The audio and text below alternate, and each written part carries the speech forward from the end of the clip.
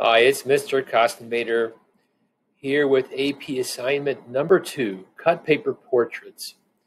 And what I like so much about this assignment is there are so many ways that you can approach this assignment.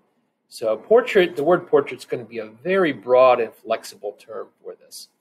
All right, this is another example of Sam Brown's. I felt like I had to share it since he did win the silver award at the Scholastic Art Awards last year. All right, and so you're really showing me that you have a knowledge of organic and geometric shapes, and overall composition is also really important for this one. Mentioning the flexibility, this was done in, I believe, tissue paper, magazines, and paint. So you're also welcome to use other mediums with the cut paper.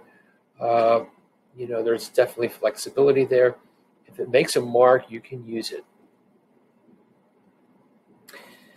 What I'd like you to do before you jump in headfirst into this project, and this is really important because it's going to add originality and creativity to your work. The more inspiration you get, the more influences you get, the more original your work's going to be.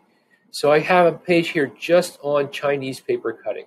It's more of a folk art, but they do some really neat stuff, and the style of it is very interesting. So watch this Chinese paper cutting video. Okay? Remember, I did all the research here, so all you need to do is watch these and get inspired. Another artist from Japan, Masayo Fukuda, does these incredibly intricate paper cuts with usually just one piece of paper.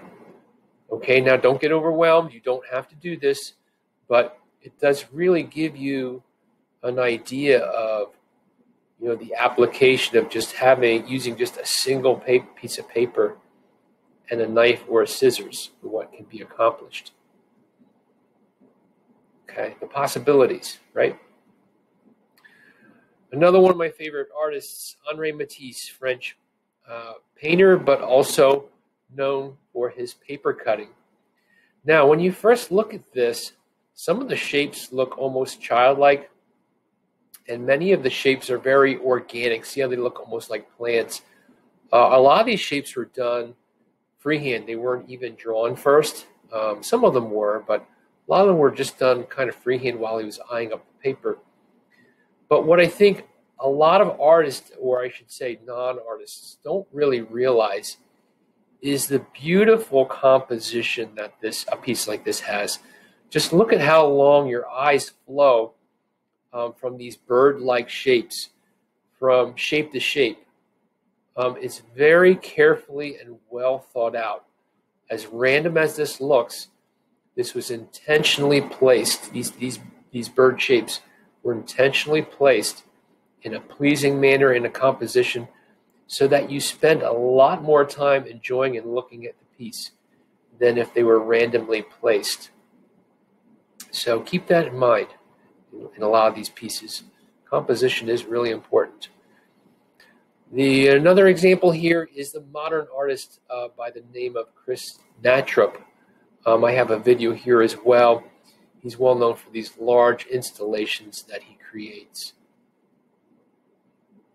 Okay, and the whole idea, going back to this, the whole idea is that if you get lots of inspiration from different places and you pull all those inspirations together, that is really what creates you as an artist. If you take just one artist to get inspiration from, you kind of end up becoming just that artist. So try to pull several influences from what you see here. Take the parts you like and use them to create your own style for this piece. So week 1, this week, here's what I'd like you to do. Research and develop ideas. So although I call this a portrait project, if you have a strong sense of what ideas that you want to put together, it probably will be acceptable, but you need to communicate that idea to me. So it could be a a self-portrait, of course, but it could also be a still life or an animal. All right. If you are an AP, avoid cutesy pictures. So if it's just your pet dog and hearts all around it, or something like that, if you're AP, I would avoid the cutesy stuff. They're looking more for stuff that you would find in an art gallery or something they can say, wow, I've never seen this approach before. So originality is the key for you guys. We will do breakout groups this Wednesday on Zoom and discuss your ideas. So have something to show me that's ready to go, even if it's just an example you found online, or you did a sample or a rough draft, or maybe even just a photo. That would be fine too. If you cannot attend the Zoom, some of you I haven't talked to in 3 weeks, you need to make arrangements with me and see me on a Zoom meeting so that we can discuss your ideas and really help you with the quality of your work and just make constant self-improvements. That's what all artists do, is that they're always trying to improve. So it's important to get some feedback. Some things that you can start doing today. Here's just a short list of things that I would start collecting for this assignment. Newspaper, cardboard as a base surface, or maybe you have an old canvas, that might work. Magazines, pamphlets, food wrappers, junk mail, paper glue, either glue sticks or Mod Podge, or even Elmer's glue could work for this project. Some of the examples here I'm showing you are actually from Art 1. I think they're really unique. Okay, this one was Art 1, and I think the one of Remy here, if you remember, Remy also was done in Art 1. All right, so this one was actually done right on a print. All right, they can also be expressive. They don't necessarily have to be realistic. You could stretch and exaggerate features. So keep in mind they don't have to be realistic, but they should be. If they're not, they need to be expressive. Okay, what kind of emotion do we get when we look at the colors or the exaggerated features? Okay, that's what's really important, the emotional value or the communication in your piece. Okay, that's all I have for now.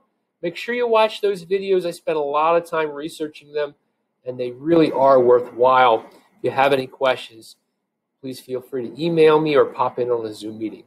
That's all for now. Thanks for watching. Bye.